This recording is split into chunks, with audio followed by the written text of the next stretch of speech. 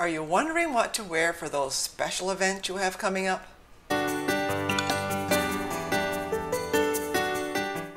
I'm Sheila. I'm a personal stylist and I help women find the best styles to suit their coloring, their body shape, and their style personality so they can dress well with ease.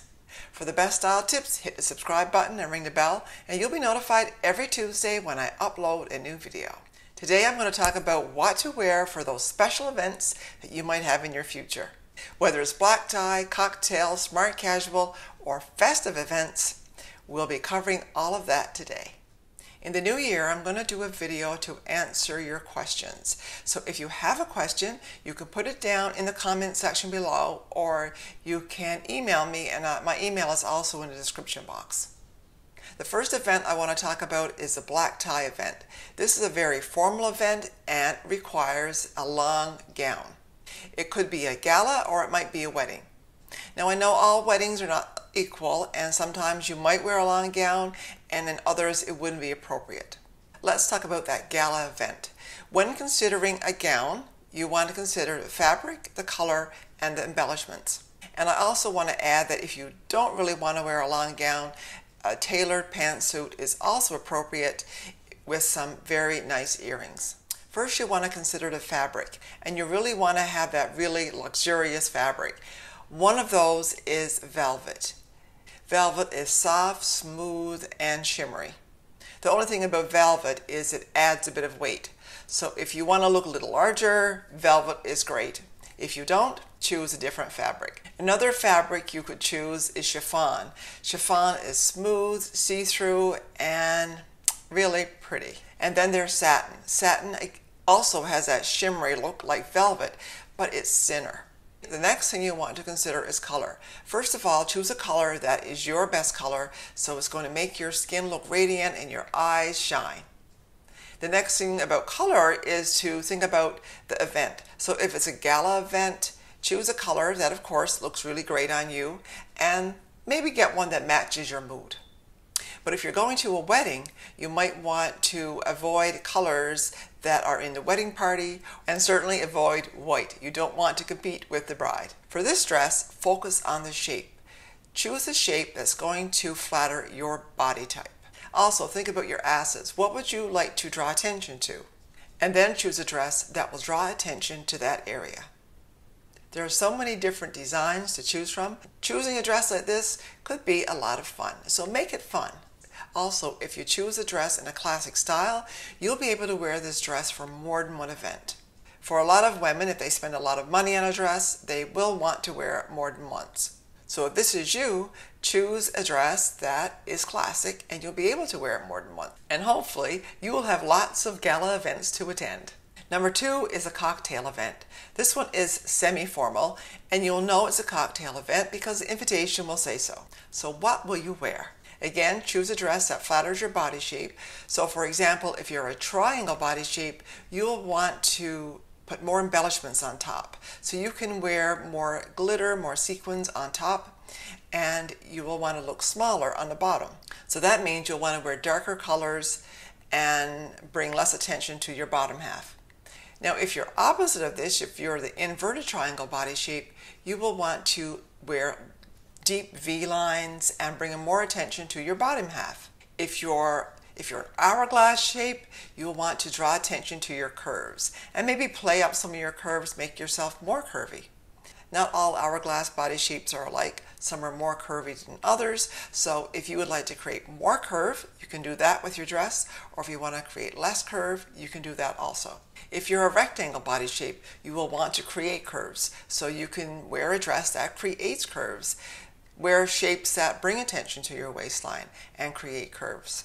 If you're an oval body shape, you'll want to bring attention to your assets, and you could do this by wearing a deep V-neck, maybe an empire waistline. You could also bring some sparkle with jewelry. For a semi-formal event, you can wear a cocktail dress that ends at the knee or just above the knee. You'll want to wear strappy sandals that match the material of your dress. So if you're wearing a lightweight dress, you'll want to wear sandals that are lightweight as well, because all strappy sandals aren't equal. If you're not comfortable with wearing a short knee-length dress, you could also opt for a maxi dress. Again, choose your best color and a shape that suits your body type.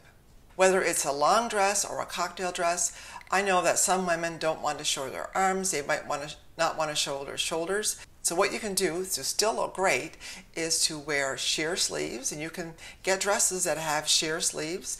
Maybe you can have lace sleeves, or you could wear a dress that's long sleeve that has a high neck but the back is out. For a cocktail dress, find one you really love, one that shows off your assets and one that makes you feel really good. And then choose sandals that bring the whole look together. Number 3 is smart casual, and it's less formal again. Some of the places you might want to wear a smart casual outfit is at a networking event or maybe a home party. If it's for a networking event, you want to focus on professionalism, so you don't want to wear anything that is too low cut or looks like it's meant for evening. You still want to have that professional look in your overall outfit. Stick to pumps, elegant flats, or simple sandals. For smart casual, you want to focus on color and fabric because you want that fabric to be comfortable.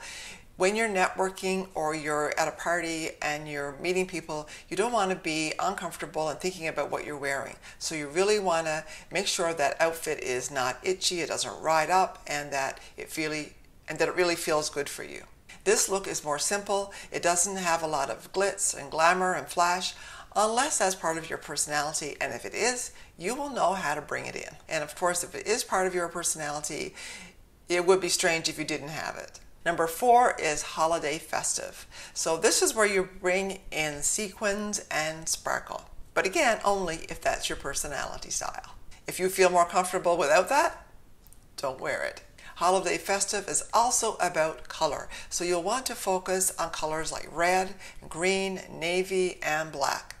So first let's talk about red. You might think, well, I can't wear red. Red is not my color. There is a red for everyone. So every color you can wear is just a shade of that color is better for you. For example, if you're warm, you would choose a warm red. If you're cool, you choose a cool red. And if you've never worn red and you think I can't wear red, but you look for that perfect red, you might change your mind. The next color is green. Again, there is a green you can wear. Just find a green that is your best green. And for a festive occasion, the fabric is important. Luxurious fabrics are more festive. So choose a green velvet, for example. Black can be very festive when it's paired with sparkle. So if you're going to wear black and you're going to wear it near your face, make sure you wear lipstick, make sure you wear makeup, and wear some sparkle.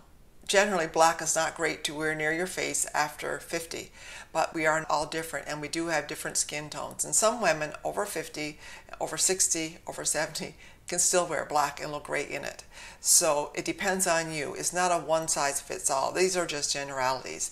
But if you're going to wear black and you want to have that sparkle and you want to have black velvet or black anything, make sure you know black is flattering for you. So for holiday festive, you don't have to wear dresses. You can wear pants if pants are your go-to. But to spice it up, choose fabrics that have that festive feel. And again, choose accessories that really bring out that sparkle. Instead of all black, maybe choose a cream and wear cream from head to toe and add some sparkle with that. Maybe choose black and white together. You could wear a sequin top with wide leg pants. There are a lot of options for holiday festive, and it depends on whether it's a party, maybe it's an office party, it might be a home party. It all depends on exactly where you're going to be, but you can have a lot of fun with putting outfits together using fabric and using some sparkle. In November and December, it's always easier to find outfits with some sparkle. And a good thing is, if you buy a classic design, a classic shape, you can keep it again for next year and next year and next year. So you can have that sparkle whenever the festive season comes around again.